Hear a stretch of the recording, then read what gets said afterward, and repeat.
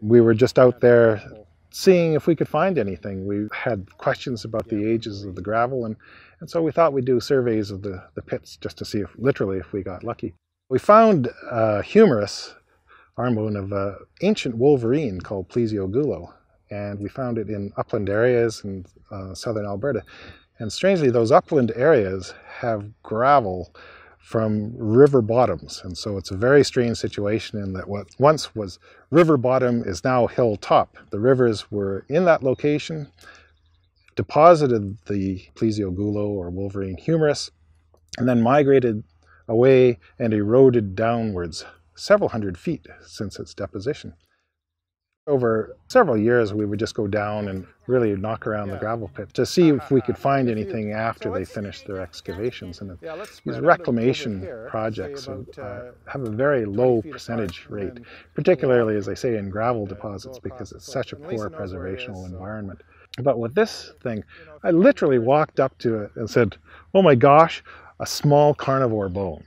Then lifted it up and called my colleague over, who is the curator at the Royal Alberta Museum. And it's one of those Yahoo moments for sure. And it's such an incredibly rare specimen. I don't know if I'll ever discover anything as rare as that again, but I guess I won't know till I try. We were so fortunate to be walking by on that particular day in an area where they're doing active gravel excavation. The fossil itself is from a very rare specimen of type of wolverine that migrated into the Americas about 6 million years ago, became very widely distributed and is well dated from other sites, but it went extinct very quickly too. It gives us a very nice pinpoint in time for the deposition of the gravel, and then gives us the background for the history of the rivers and the formation of the landscape as we see it today. They're all pieces of a puzzle for sure. And right now we're becoming more and more aware of the world we live in, and we want to become responsible citizens of the world. And people are becoming more engaged in their environment.